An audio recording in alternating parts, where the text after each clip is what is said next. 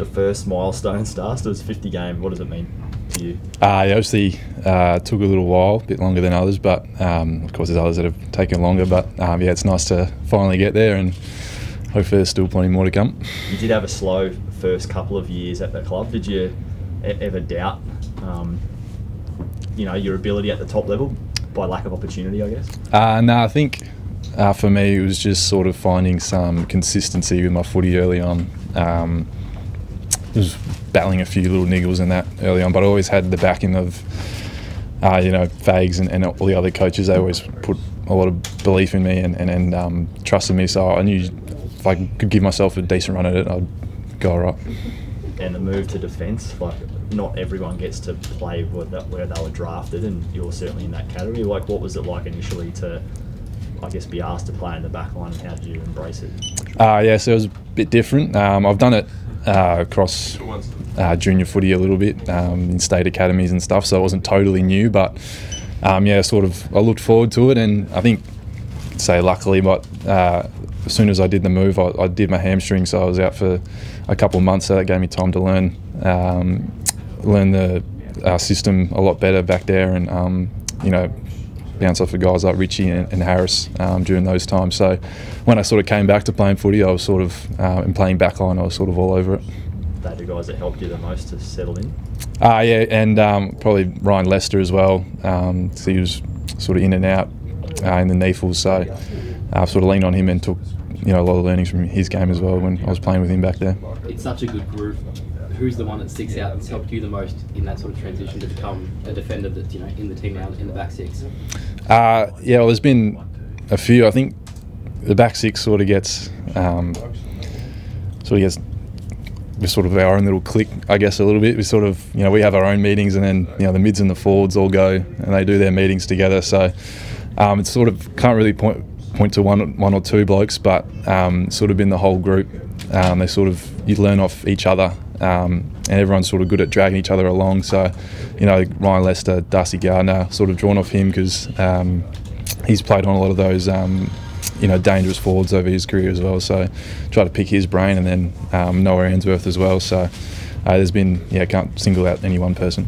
What sort of satisfaction does it give you stopping the opposition team best forward?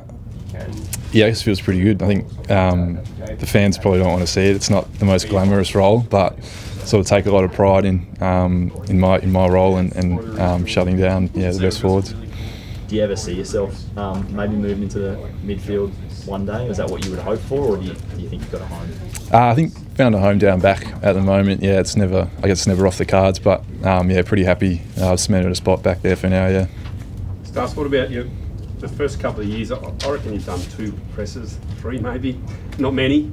You've flown under the radar, and now all of a sudden, David King last week says you're in his All-Australian side. Like, you're not under the radar anymore. How are you coping with that? It's a little bit weird. It's sort of still under the radar a little bit, not where I like to be, so I try and sort of hide myself away a little bit. But it's the extra attentions. You sort of notice it a little bit, and you go out there on game day, and I guess you're not a surprise anymore to anyone else. So you got to figure out new tricks. So the extra attention is there, but you sort of try to palm it off and just stick to what I've been doing. It's what's worked over the last couple of years. Just to follow up on that, I heard a grab someone of the commentators, the unsung hero of the team. You like being unsung and unheralded by the sounds of it. Is that fair to say? You don't like it. It's pretty obvious. You don't like the limelight one bit. Oh yeah, try to stay out of the line. Leave that to Charlie and Mitch. Those guys can lap it up all they want. But yeah, pretty happy just to fly under the radar. But what about, when you hear stuff like All Australian, it must be personally satisfying to know that you're going all right. Yeah, I guess it's a nice recognition, especially from the outside world, from guys that have played the game before. But it's sort of nice to hear it, but it sort of doesn't change much from my end. But considering the recalibration that you've had to go through, it's not a bad little achievement for yourself to achieve this sort of notoriety. It hasn't happened, I know, but you're in the conversation. Yeah, definitely. Sort of surprising a little bit. You never really expect, a lockdown defender to sort of get that recognition, but I'll take it. It's good. You've clearly got the defensive side of your game sorted. are you trying to develop that attacking side, or is Fags and the coaching group just happy to stay as a lockdown and take care of that first? Well, yeah, I guess the offensive side of the game sort of helps with the defense as well. We sort of test Roppo going the other way, so it's definitely something I've tried to work on over the last couple of years and try to get involved more, because that's hurts your opposition too. So when I can lock them down and then get busy on the other end, so yeah, it's always been a bit of a focus to try and improve that area. Do you like the contact? Do you really like that part of the game? Yeah. I've played most junior footy as a mid, inside mid. So as much as I can, love to rough it up and hit some bodies. Yeah. Been a little bit of trouble, and you've been over the last couple of seasons. What's that? You've been in a little bit of trouble, some of your knocks, yeah. Oh yeah. Oh, not really. No, I sort of try to protect myself a little bit, but every now and then you pull a bit sore and that. But yeah.